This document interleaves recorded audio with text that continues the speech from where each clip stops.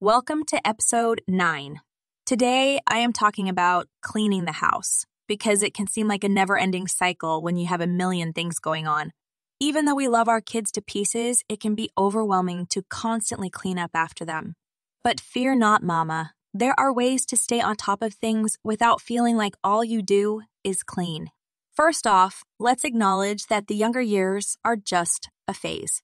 Your kids are young, and while it may seem like you're stuck on Groundhog's Day, it won't last forever. So try to take a deep breath, give yourself some grace, and know that even if your house isn't spotless all the time, that's okay.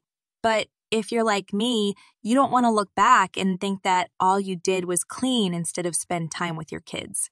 So here are some tips that have helped me keep my sanity while also keeping my home somewhat clean.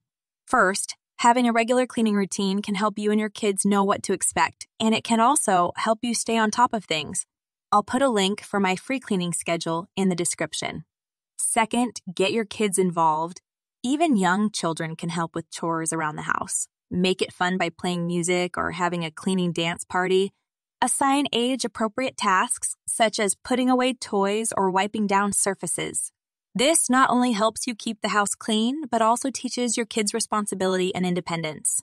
I'll put a link for my favorite cleaning products for kids in the description. This always makes things way more fun. Third, create a cleanup time. Set aside a specific time each day when the whole family can pitch in to get the house back in order. This gives you a chance to relax or get more important things done. Remember to keep it short and entertaining so everyone can enjoy their free time after cleaning up. Fourth, set up a reward system. It can be helpful to set up a reward system for your children when they help with housework. This could include a special treat or activity of their choice, family movie night, or extra screen time. Be sure to thank them for their hard work. Remember, you're doing an amazing job.